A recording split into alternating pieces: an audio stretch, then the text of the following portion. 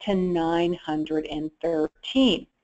Now, a couple other things that happened with this new rule is that every 3 years, this salary level, that $913 a week or $47,476, is going to go up every 3 years. And that's part of this new rule. We have an idea. They've given us some level of guidance of what those increases are going to look like, but right now we don't know exactly what they are because they're not hard and fast. We just know every 3 years this is something we're going to need to deal with. What this new rule does is it strengthens overtime for salary workers that are already entitled to overtime. So you get more overtime protection for people who really should be getting overtime. And it's going to give clarification for workers' employers. Now you've got this increased salary level. You've got your duties test, which has not changed. But if you've got someone who's been classified as salaried exempt because they were over $455 but less than $913 a week, you're going to have some decisions to make, and we're going to help walk you through those today. So, as I mentioned, no changes on the duties test, and that's kind of a separate event itself in terms of evaluating duties for various positions. So that's a separate education session. But this particular rule is going to become effective December 1st. Good news for you, you're on this webinar today. You've got lots of time to plan, decide your strategy so that you'll be able to implement with plenty of time. The other part of the new rule that's changed is the highly compensated employee classification. It's now gone up from $100-some-odd thousand to $134,004 a year. So we're going to cover a little bit more about that later on in the webinar. So, just in case you were sleeping under a rock somewhere for the last 6 months and you're saying, what in the world just took place? I can't believe I missed this. What happened? Give me some history on this. Okay, let me back up and I'm going to tell you exactly what has taken place to get to this new rule process. Back in January of 2014, in President Obama's State of the Union address, he talked a lot about dealing with stagnant wages. And the truth be known, really, we believe that he wanted to increase the minimum wage. But given the state of the Congress and the President, it was just not going to happen. The overall wage increase for minimum wage was just not going to happen because of the political climate. So since that was not a possibility, in March, he sends a memorandum to Secretary Perez, Secretary of Labor Perez, requesting to revise the overtime regulations. Again, trying to get a better understanding, help with wage increases, help with managing workforce and working time. So he actually sent this memo to Secretary of Labor Perez to revise these overtime regulations due to the need to address the stagnant wage situation. Then back in the summer of 2014, there were some listening sessions where Secretary Perez actually met with businesses and organizations, some members of the Society of Human Resource Management, unions, you name it, met with a lot of people to get their feedback about the current process for determining whether a position is exempt, non-exempt, what were the problems associated with the current wage structure and salary requirements. And then what happened was from then there was a rule that was made in July. We actually saw that happen in 2015. Where Wage and Hour Administrator Weil issued those changes as part of the regulation. So the comment period was going to be closing as of September 4th, 2015. Then all of a sudden in March of this year, this final rule was sent to the Office of Management and Budget, and here we are just last month in May, the Department of Labor announced the new salary threshold for certain employees that qualify as exempt from the minimum wage and overtime rules, okay? So, a lot of history that went on here. I know we had some of our staff actually go to Washington to make comments about these regulations, and we were pretty concerned. We thought it was going to be something similar to the Affordable Care Act, and you know, we might actually have some similarities in terms of changes. As those of you who know, who have had to deal with the Affordable Care Act, those rules came out. There have been several modifications to them.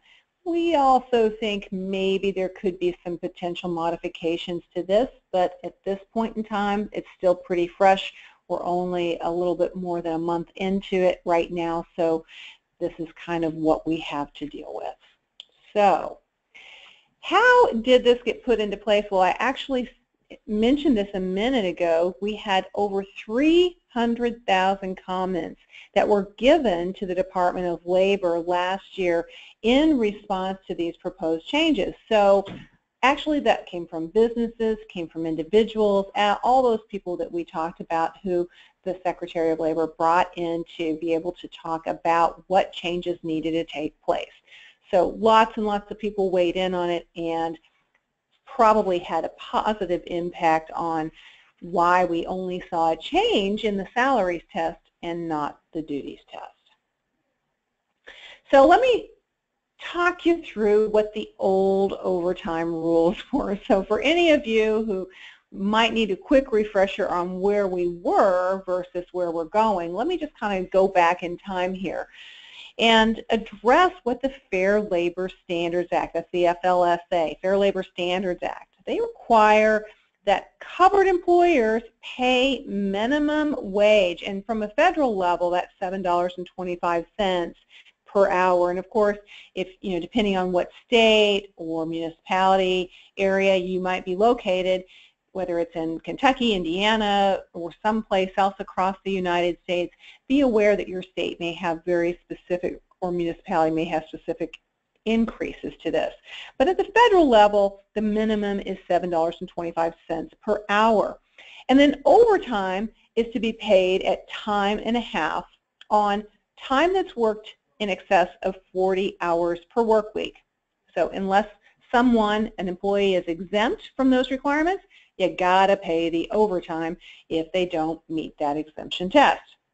Now, the exemptions are few, and the descriptions are pretty vague. And keep in mind, if you've got some kind of an audit that comes up and the Department of Labor or one of the state affiliations comes to your organization to conduct an audit, you're probably going to have an auditor or investigator from the Department of Labor, and they will have their own specific requirements. I have met several investigators, and some see things very differently from their counterparts, and that is, you know, kind of what happens when you've got a human element involved with an investigation. So one of the things that you need to understand about that duties test is there are very few exemptions, and a lot of them rely on judgment and independent decision making, and that can vary from person to person in how you interpret a specific position description. So realize that you've got the salary test and the duties test, and the employees must be paid a certain amount in salary, which was before, same kind of deal. Now the salary level has just increased substantially.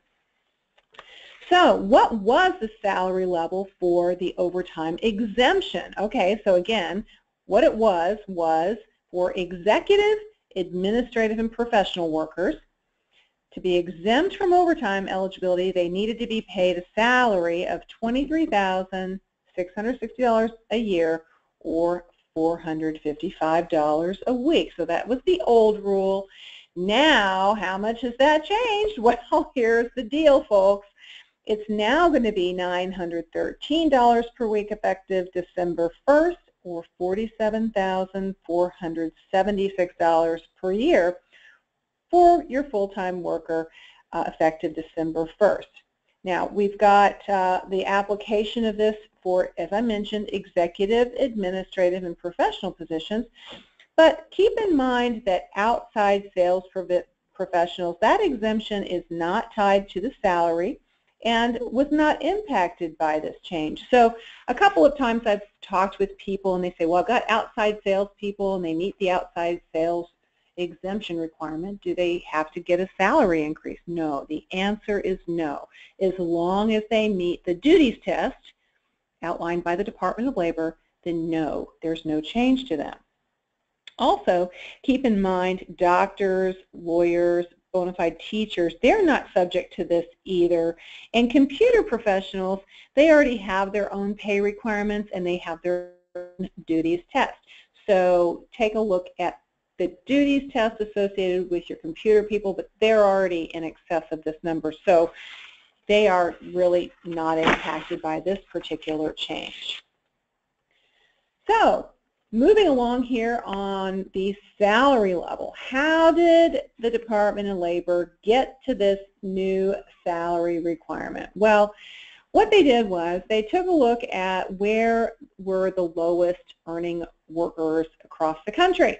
And so they took this number, the 40th percentile of those earnings of full-time salaried workers in that lowest wage census region, and that is currently the South. So that was how they decided what the newest level of salary was going to be, and that was the 40th percentile of earnings of full-time salaried workers.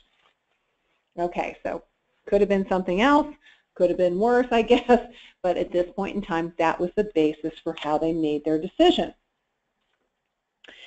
Now, another good question that came up is, can we include bonuses toward calculating the $913 a week salary level?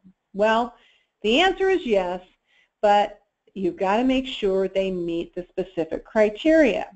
You can only allow for up to 10% of that $913 a week salary level to come in the form of non-discretionary bonuses or incentive pay or commissions, as long as that portion is paid at least quarterly. So let me just give you a couple examples here. Let's say that you're operating a manufacturing firm and you have an incentive plan that gets paid maybe quarterly, given this scenario, and that bonus or incentive is based upon number of units manufactured as well as percentage of quality and safety. So those things, you have three components that you would pay out to your employees based upon achievement of a certain level, and it would be a guaranteed incentive. That would potentially qualify because it does not include any discretionary component. So I mentioned this discretionary component. If you've got bonuses where it's subject to management's discretion, or someone could say, it's not guaranteed, then those are not going to qualify.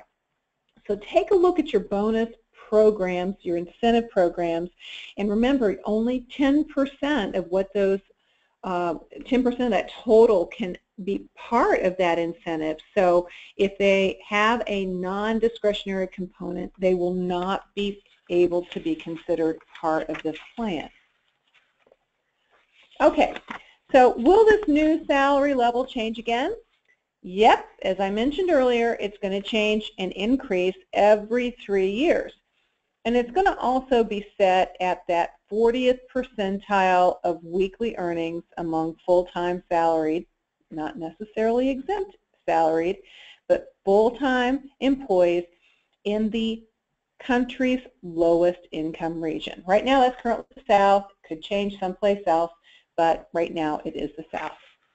And we do expect that the change is going to be effective January 1st, 2020, and then you're going to see it go from the $47,476 to approximately $51,168. So we're going to see another change here in 3 years. Okay, well there's been some scuttlebutt about this duties test. Remember I told you there's two parts to determining whether a position is exempt from overtime or not. The salary test, that's what we're talking about. That's what this webinar is, because that's what's changed. And then the second part, which is the duties test, and that's what we're going to talk about right now. So when you take a look at this duties test, you know, there was some discussion as part of changes that how we decided whether a position was exempt from overtime or not would change. Did that happen? And the answer is no, it did not. The Department of Labor has been very specific at saying that there's no changes right now with the duties test. They have expressed concerns with them, so we're expecting at some point in time those duties tests will change for executive, administrative, professional positions, maybe some others. Right now, they have not. So we think that answer is be prepared, folks. You could see more change coming down the path fairly soon. But no more news at this point.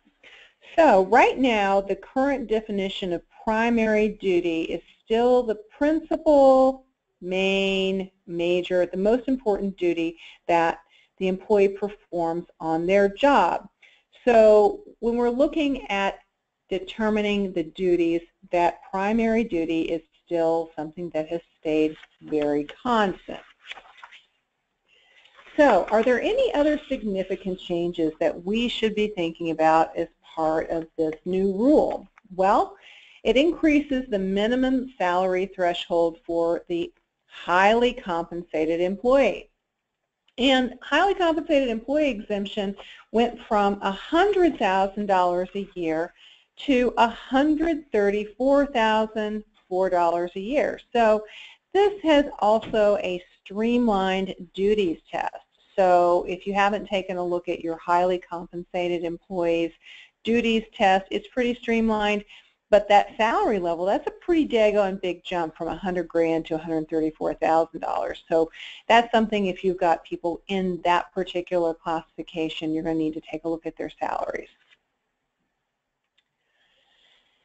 Next, how does the final rule compare to what was actually proposed? Well, this is interesting because it was lowered.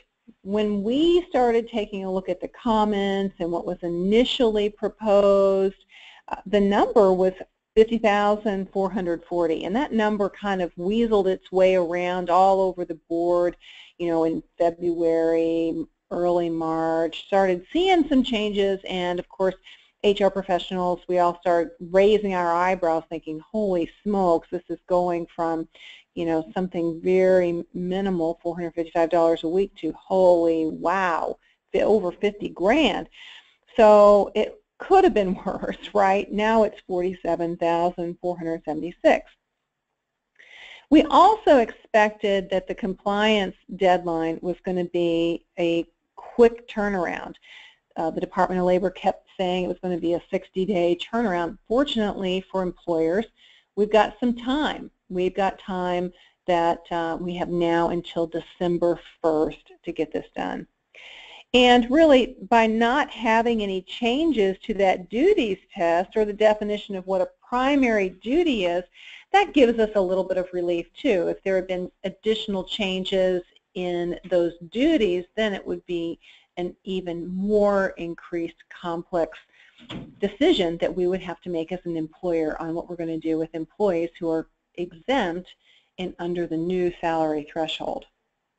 And then, of course, we heard that there was going to be an annual increase in this salary level, and now that is going to be an every 3-year kind of change. So I guess the good news, as I said earlier, is it could have been a lot worse for us.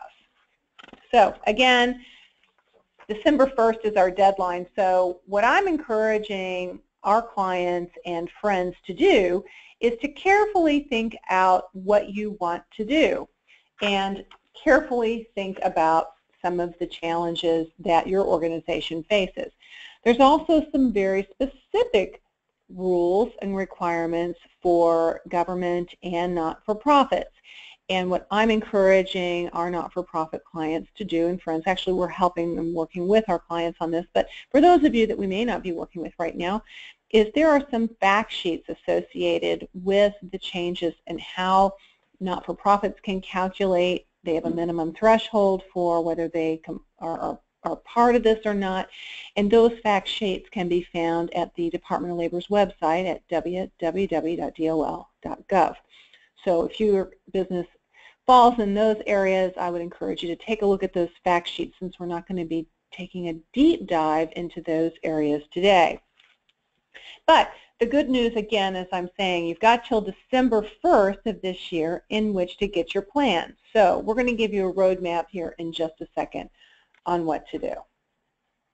So, okay, if you're like a lot of employers, you're saying, holy smokes, I really don't want to deal with this. It sounds like a hassle. I've got a number of employees that I've been paying a salary to who I believe are exempt from the overtime requirement, but they aren't being paid $47,476. Is there anything that can be done to stop or slow this thing down? Well, as you can imagine, there are some measures right now in the House and the Senate to delay this. No different than ACA, Affordable Care Act. We do expect some potential slowdown, some delays, maybe some changes. But right now, we know those measures are pending. You know, Congress may attempt to delay the rule, and then, you know, the business community is very concerned about this because, you know, you're taking a salary level of $455 and in essence doubling it plus. So that is a huge financial burden, and particularly on the non-for-profit and higher education community. So again, very few organizations are exempt from these rules, and the not-for-profits have a threshold level and a two-step process, but very, very few organizations will be exempt from this situation. So this is kind of wait and see, folks. Right now, it is what it is. I'm encouraging you to go forward with some preparations. It is a big election year. Things could change after an election, but right now we're dealing with what we're dealing with. So we got to kind of continue forward. All right, so now let's get to where the rubber really meets the road on what can we do to figure out how to deal with this new ruling. Okay, and we've got a couple of options here for you.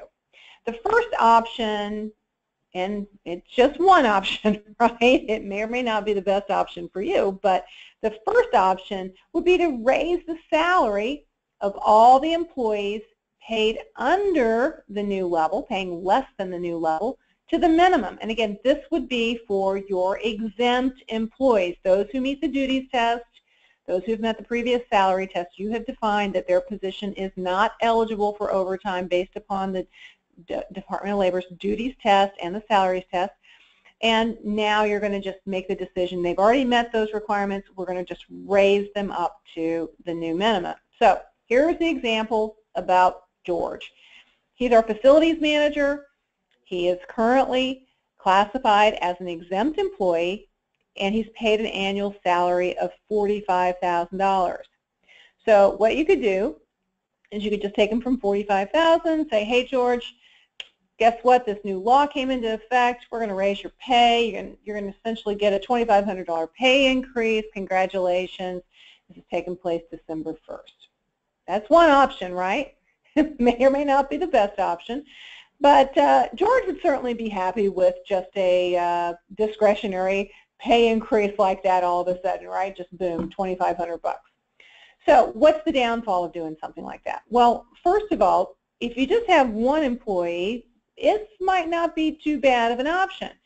But a lot of people out there might have 10, 20, 40, or more, hundreds of people that could potentially be falling into this category.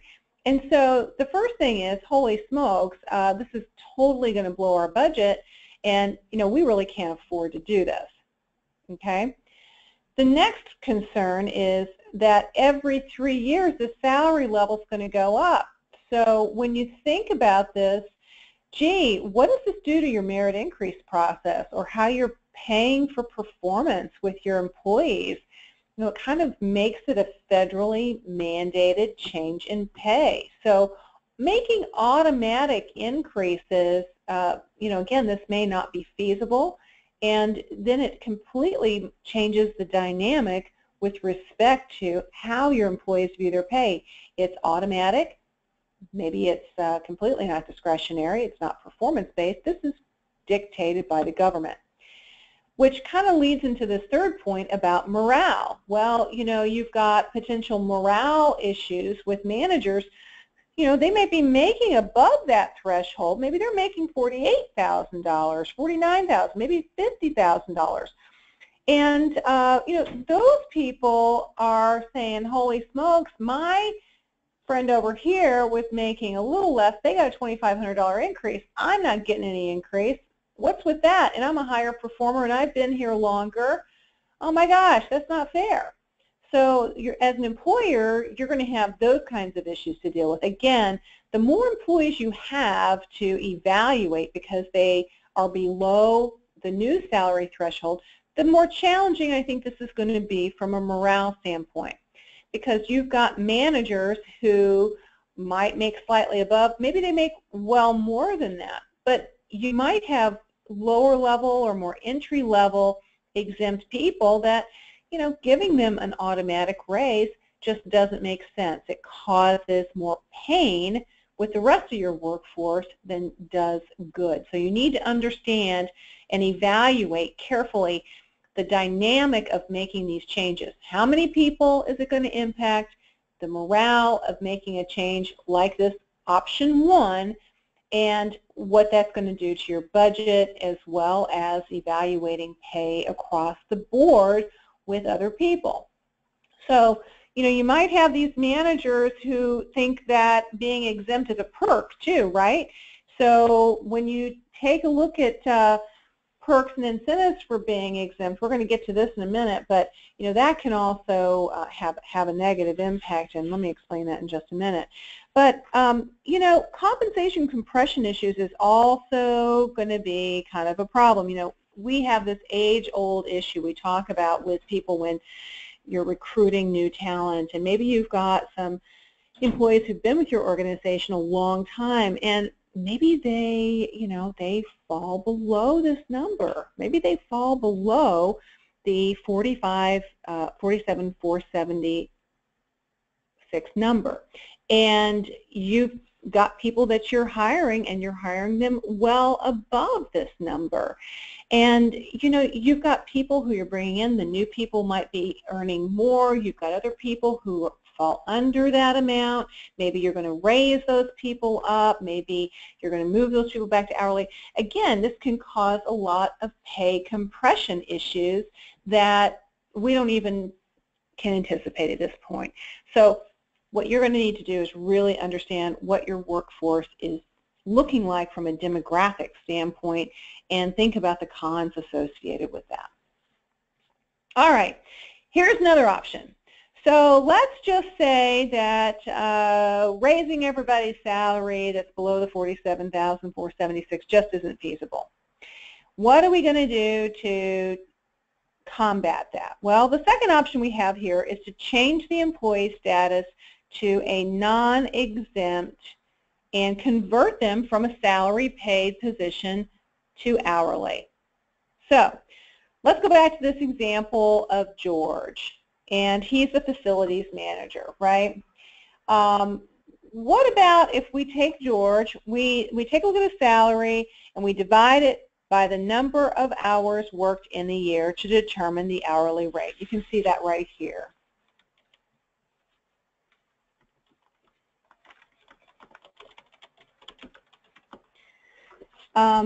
And if you do the math, we use 2,080 hours per year, and that really comes up to 40 hours a week times 52 weeks, okay? So if you do the math on this, you run into an hourly rate of $21.63. So we take George, who's our facilities manager, and he essentially goes from $45,000 a year to $21.63. So what's wrong with that? Well, if you've got somebody who is working a whole lot of overtime and you're getting a lot of bang for the buck out of this, we are going to really see a big shift in our budgetary requirements, right? That people are going to be, you're going to be paying a whole lot more overtime. And that could be a potential problem. So we want to really monitor and understand whether someone is working a lot of overtime. If they're not working a lot of overtime, our next slide is going to address the issue of the person who is not or who is working a tremendous amount of overtime. The second con is that employees can no longer take a few hours off and be paid unless they have paid leave options. So when you convert someone from a salary to an hourly position, you know, they lose some flexibility, right? That's one of the benefits of having employees classified as salaried is, you know, maybe somebody can work a little over here, work a little less, work a little more on the weekend. Well, now if you've got someone and you're paying them hourly, you got to make sure that you're tracking their time, you're tracking their time off, they're requesting their time off, and they're actually, you know, working through that. So you're going to have to change some policies and procedures as well. So keep in mind that tracking of this time now is absolutely essential. It always has been, but if you're moving people from a salary to an hourly position, you're going to need to explain to them why, explain to them the tracking methodology, make sure you've got tools and procedures, and you know, maybe you need a timekeeping system to help you with that. So again, you can't just let people behave as if they were salaried if you move them to hourly. It opens you up to a tremendous amount of liability. This third point is what I alluded to earlier, is that you can have morale issues from employees who see being exempt as a perk, right? So being exempt is like a higher classification within an organization. I know that used to be the case many years ago, depending on how employee classifications were communicated into an organization. You'd have your hourly workers, you'd have your non-exempt, and then you'd have your salary people. Woo! It was like a big perk, or like you got promoted, when in all reality, someone who's working a lot of overtime would be making a lot more money if they were paid hourly in many cases. So again, that's a big con with moving someone from a salary to an hourly position. And then thinking about this whole time clock mentality. You know, if we look at George, he's a manager, and gosh, you know, we really need him to, you know, carry the torch for the organization, really keep us moving forward, do whatever it takes to serve the customer. Well, what does that do to that mentality of just doing what it takes? It is tough, tough, tough. So could cause that, hey, I'm punching the clock. When I'm done, forget it. Well, that could have a huge impact on our business. So keep in mind that these are some specific cons. Let me go ahead and get here to another option that we have.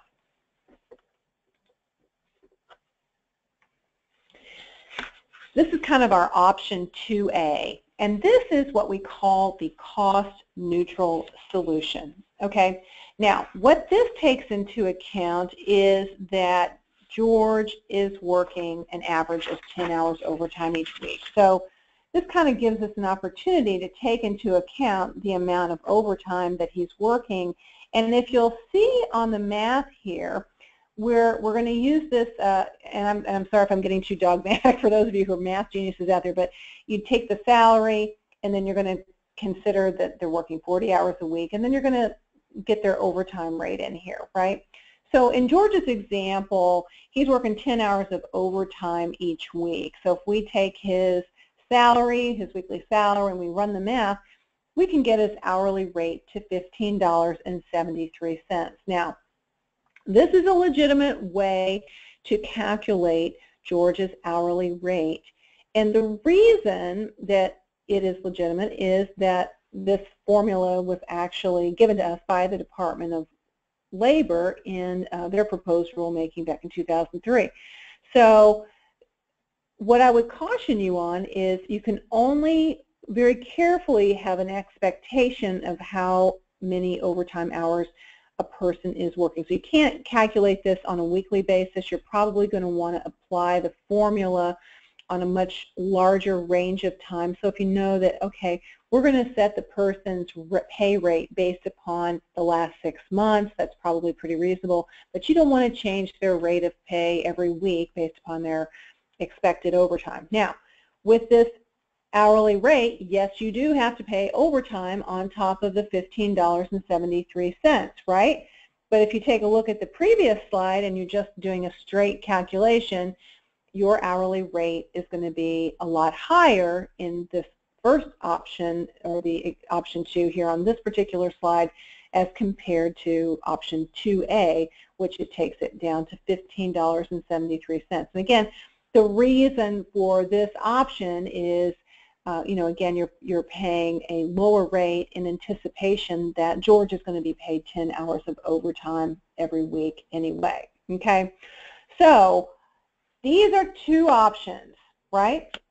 2 options. One really is taking everybody from wherever they are salary-wise and moving them up to $47,476. That's one option. The second option is taking them and making everybody hourly. Okay, now you've got a couple different ways to calculate what that hourly rate is, or what it potentially could be, but the key here is you really need to think carefully about moving people back to an hourly position and what that's going to do for your organization. All right, so where can I get more information about the rules? Well, of course, the Department of Labor has got all kinds of stuff out there. There's a lot of information to weed through, so I'd say sit back, get a cup of coffee, plan on, you know how it is, you get on the internet, you always spend way more time on things than you expect, so go through the details. If you're a not-for-profit or a school system or a higher education entity, you may want to go in and look at your specific fact sheet. But keep in mind, there's some webinars out there, there's information that they're providing us as business leaders on what to do, and it's pretty much what we're giving you today in a nutshell. But for the most part, every organization really needs to participate and comply with this. So keep in mind, this is really what the rules are. Okay, so what else are there as far as legal complexities? No, by the way, quick question.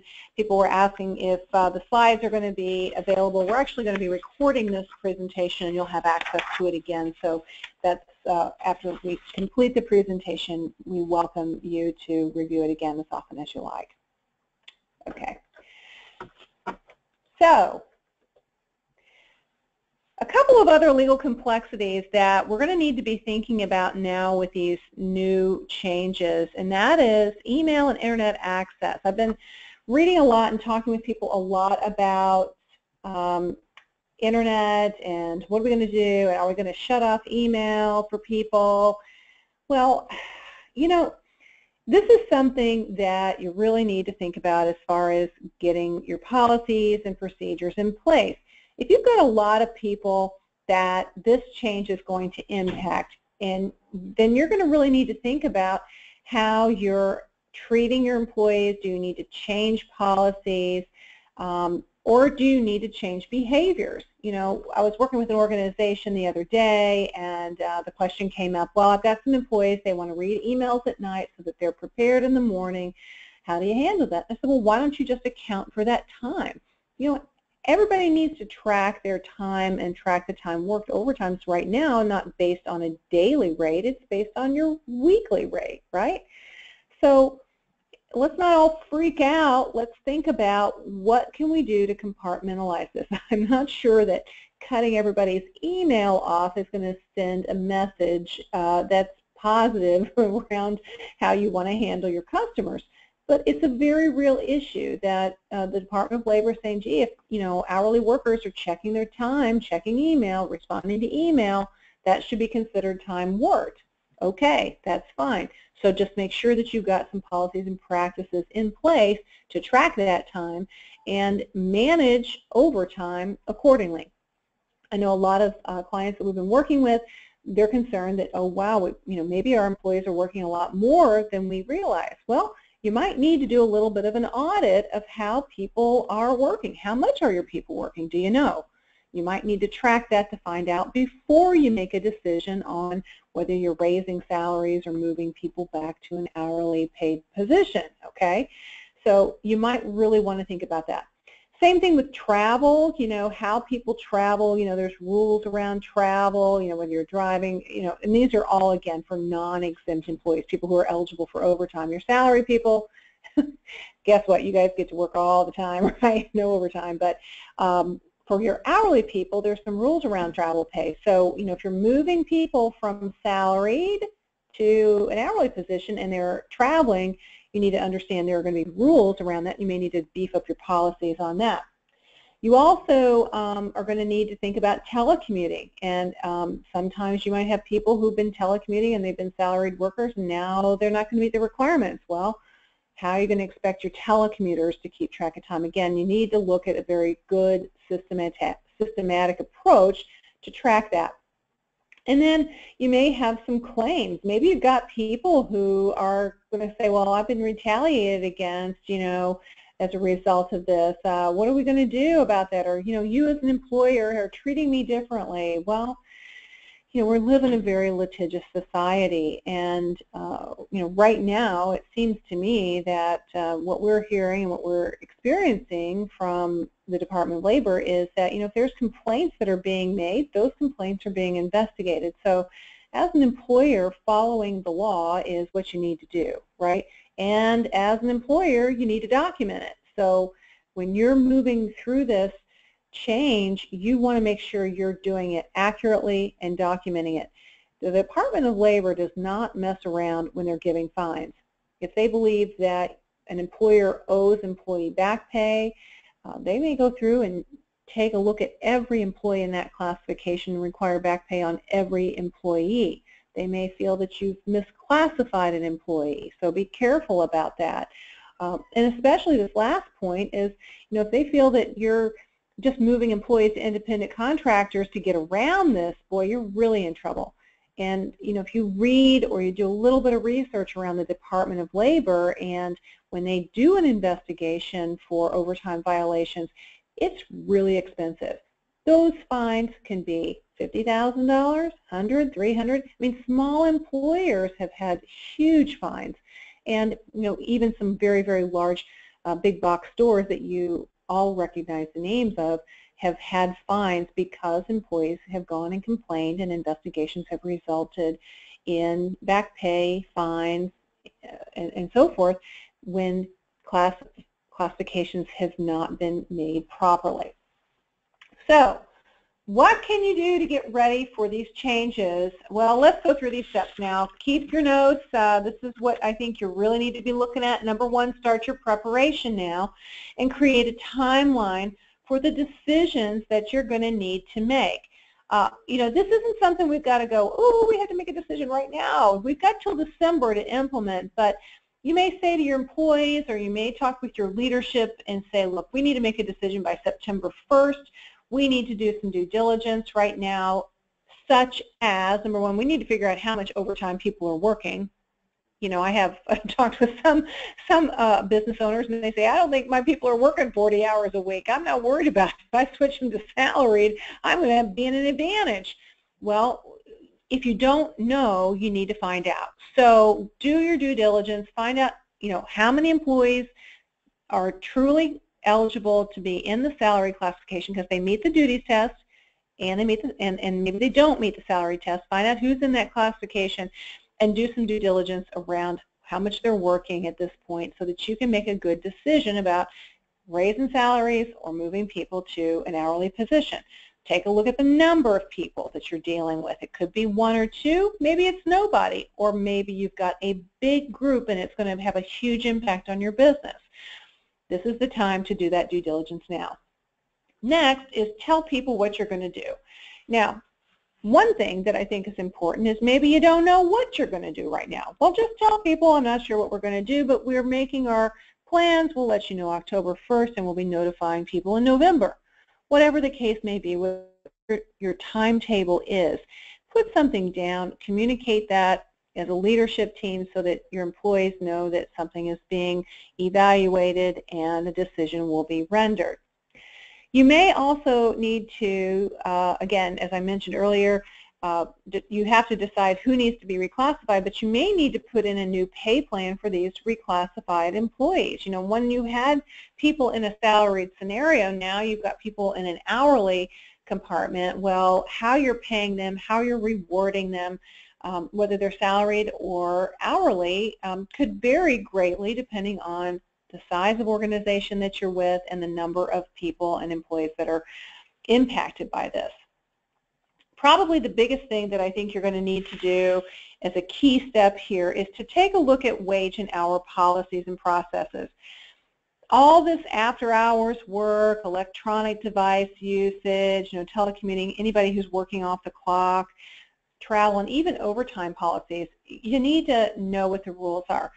So many times I talk to employers and we talk about their salaried employees. Well, they just arbitrarily decide, I'm going to just pay that person a salary because I want to.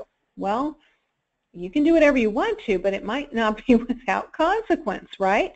So if you're not sure what the duties test is at this point in time and you've got people classified as salary, you're going to need to understand that you've got to comply with this, and if you don't, you are at risk for a lot in not complying with the rules.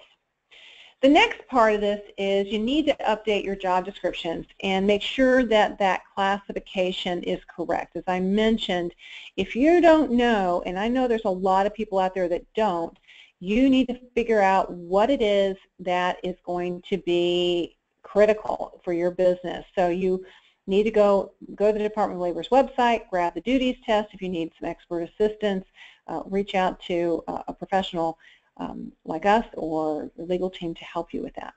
Then you need to communicate these changes, and then probably one of the big things that people forget is, okay, now we need to train people.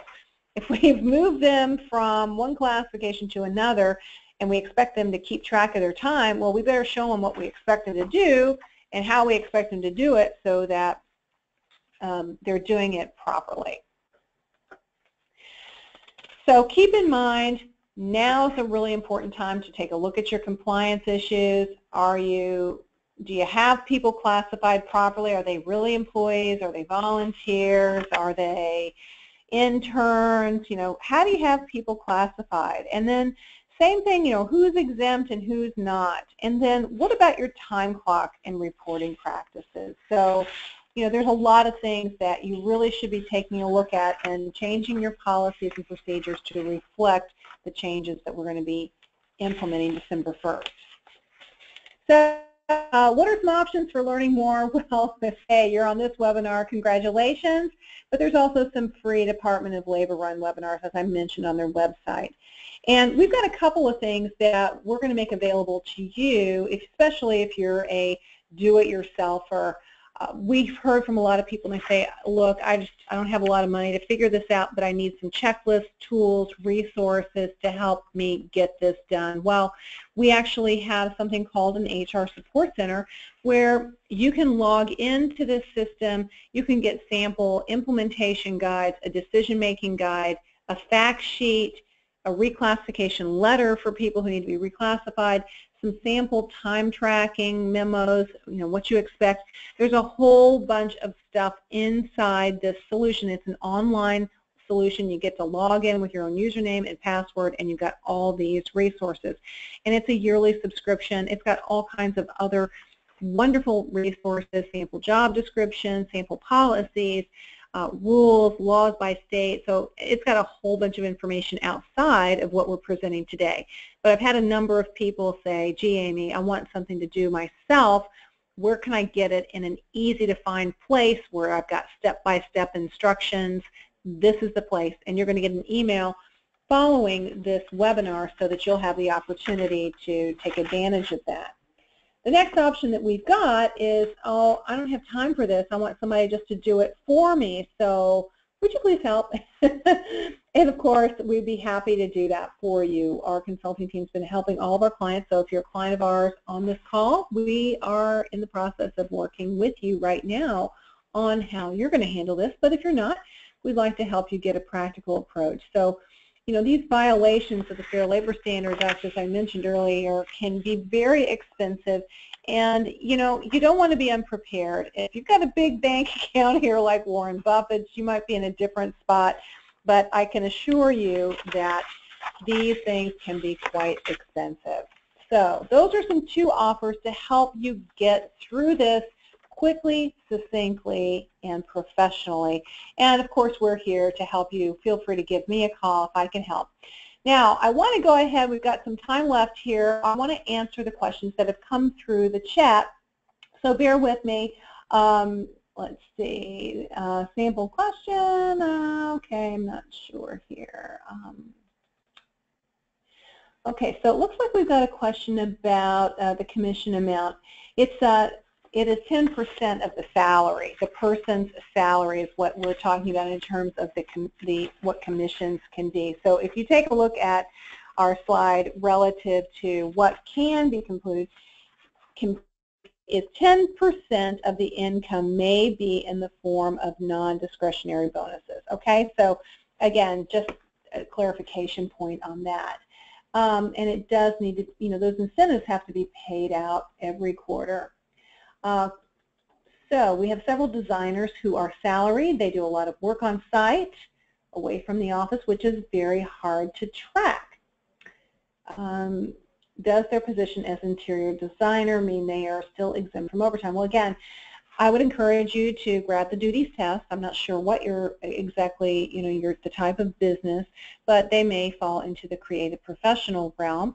And I would encourage you to go out to the Department of Labor's website, grab that duties test, grab a job description, go through that process, make sure that they meet the requirement to be exempt from overtime, and then you're good to go. If they don't, then you'll be looking at an hourly position, but that's something certainly I do think you're going to want to take a look at the duties test in addition to the salary.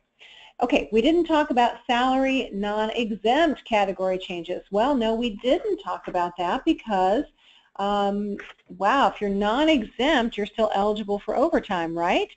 So you're going to have people who you're paying a salary plus you're paying them overtime as well. So again, that one you're going to need to be thinking about, you know, paying someone a salary, paying them non-exempt. You know, I think you're going to see more people that's going to make the decision of either pay the salary if the person meets the duties requirement to be exempt, or we're going to make them an hourly but paid person. They get a specific amount of money every week and overtime on top of that. So you may need to take a look at how you're defining that position. We don't have any specific recommendation on that at this point in time, but if they don't meet the salaries duties test, they're technically considered non-exempt, of course, and eligible for overtime. So if you have any other questions, feel free to put those into chat, but I want to thank everybody for being here. I'm going to take a couple minutes here. If you have anything else that you're thinking about, I'll be happy to follow up with you on any of these questions that you've asked, and perhaps if I've not answer them fully, feel free to email me or give me a call. I'd be happy to talk with you about that following this webinar. So we'll take about 30 seconds. If anybody has any final questions, I'll let you type those in.